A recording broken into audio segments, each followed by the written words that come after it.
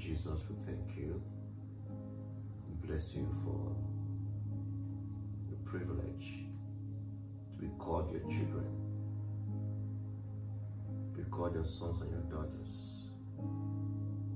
Even as we study your word today, we receive special impartation. Yes, our heart and our mind are flooded with light of your wisdom, light of your knowledge. Yes, thank you, because we will not be the same people who listened, who ministered, even in this period of your word. Thank you, Holy Spirit of God. In Jesus' name. Amen.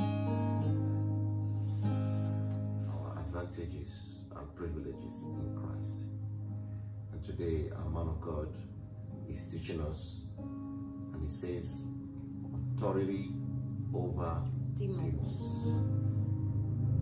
And the text is taken from the book of Mark, chapter 16, verse 17. I read. It says, and these signs shall follow them that believe.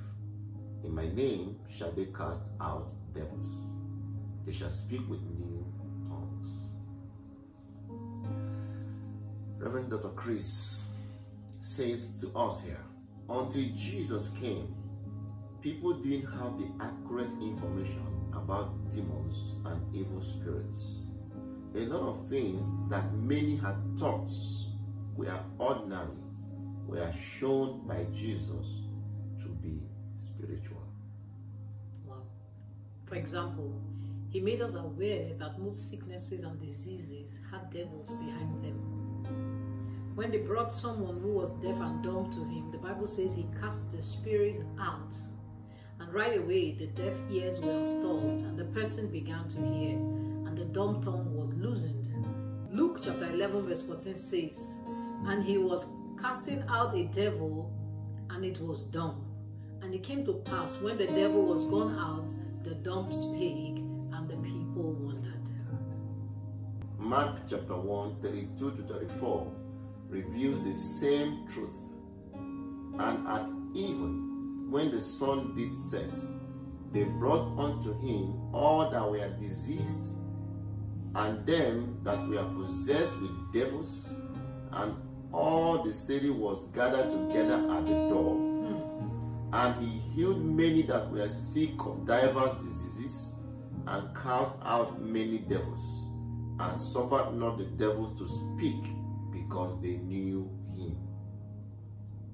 There are many today that are ignorant of demonic activities, but the reality is there are evil spirits that are running people's lives. Sometimes you find someone who has a fierce and violent temper. They said his father was like that, and he thinks it's normal, but it's not. It's evil spirit that make those things happen. Yeah.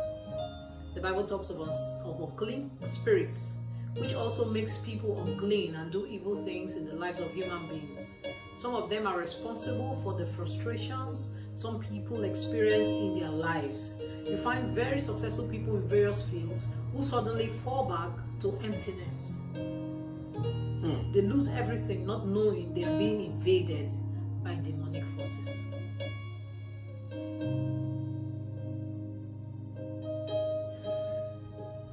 But thanks be unto God.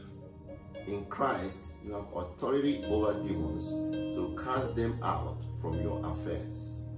You don't need a minister to help you cast out demons. Jesus said, every one of us who believes in him would cast out devils, including me, in his name. You'll find in the book of Mark chapter 16 verse 17. We read it earlier on. It's a sign of our divinity. So if there have been events and actions around you that you are uncomfortable with, and you perceive Satan to be behind them, cast him out.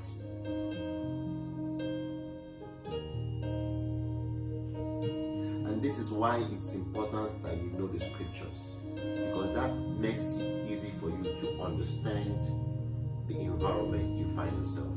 the situation. Nothing that is hurting that was made available to you by God. Nothing. In spite of your actions, mistakes, errors, nothing happens to you negatively that God allowed or God brings. The Bible says all good and perfect gifts come from God. So anything that is negative, unpleasant, painful, displeasing, discouraging, frightening, it doesn't matter how it comes. Anger, everything that is not clean is not from God. No matter how you trace it. And you see, it's a responsibility to make you think that it's not the one. That's how cunning and deceitful it is. He brings it to you and make you think somebody else brought it. It's called distraction. So, but if you know the word of God, like we are telling you now, that everything that comes to you that is not pleasant, no profit in your business, no promotion in your job, you are not feeling well, everything that is unpleasant is not God. God didn't bring it. Now, you could have ignored certain things that eventually resulted to your failure in your business, your job, but the genesis is the devil.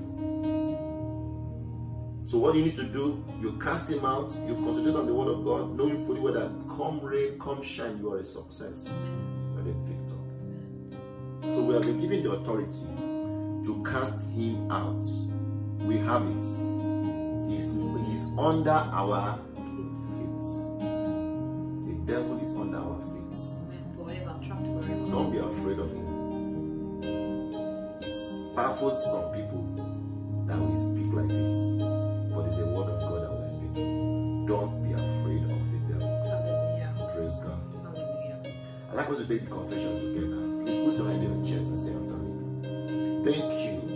Thank you, Blessed Lord, blessed Lord, for my authority in Christ for my authority in Christ over demons and the powers of darkness. and the powers of darkness. Even now, I walk in the light of this authority walk in the light of this authority by forbidding Satan and his demons from exerting upon or influencing anything that has to do with me. I hold off demonic activities in my family and workplace today in the name of Jesus. Amen. So shall it be. So shall it be. See you tomorrow. Remember that Jesus Christ is Lord. God bless you.